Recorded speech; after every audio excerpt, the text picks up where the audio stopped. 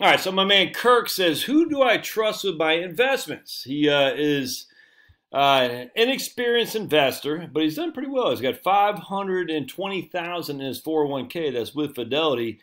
99% is in his current employee stock, employer stock. He's taking advantage of dividend reinvestments. My wife has approximately 230 invested in Edward Jones and a growth and income focus.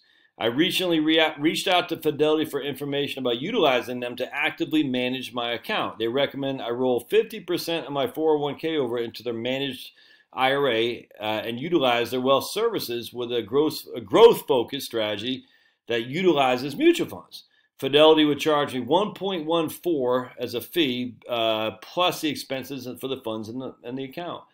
Do you think the cost of Fidelity Wealth Services is reasonable and beneficial, or should I just diversify it to myself into, say, the Vanguard Target 2035 fund, which is in his plan?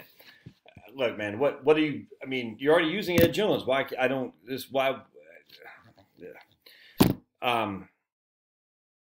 So your wife has Ed Jones, presumably American funds. I imagine. Hey, can they not do retirement plans or financial planning? I think they can. So I don't know why you need to add Fidelity on top of that. Part two of this, Fidelity's going to charge you 1.14, and they're say another 50 basis points for fees. So your all-in fees probably 1.5 to 1.75.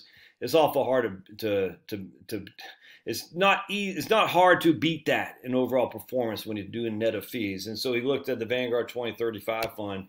I mean, here's the 2035 fund. This guy's 49. No, he's 50. His beautiful is 49.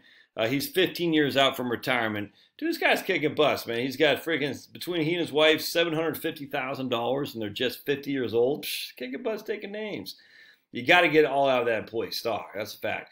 I like the 2035 target fund or the 2030 fund. The 2035 is 75% stocks, 25% bonds. Freaking awesome, man.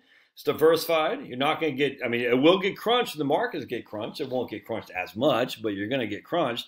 And no one ever says, hey, thankfully I only got crunched 32% in 2008 when everybody else was getting crunched 37%. No one said that, so just be advised. You will get crunched. But, dude, you're 15 years away. You're still plugging. So, yeah, look, I can't say you should do this, but you got 44% in domestic stock index, 30% international stock index, 24% in international domestic bonds, and a little bit of cash.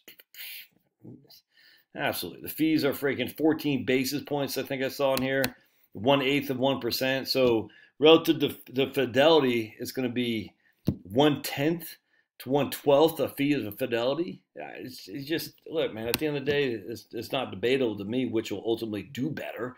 And then on top of that, you got your Edward Jones being actively managed in Ed Jones with your wife's stuff. So that's a pretty good portfolio. I got no qualm with this at all. Vanguard 2035 fund and what your wife's got to do with their Ed Jones. What are you getting for their wealth services? To stay, they're going to talk about investments once or twice a year. Wow, whip-de-flip and do. There's nothing to talk about. The investments are what they are. They're going to do what they're going to do. Keep it diversified. Keep it cheap. Don't get nervous when the markets go down. Don't get cocky when the markets go up. But get out of that freaking company stock, dude. Financial planning 101. No more than 10% of your overall net worth should be in one security. And 100% of basically of your 401k is in that one security. You've got lucky. Take the luck and go and diversify and keep it cheap. Hope this helps. See ya.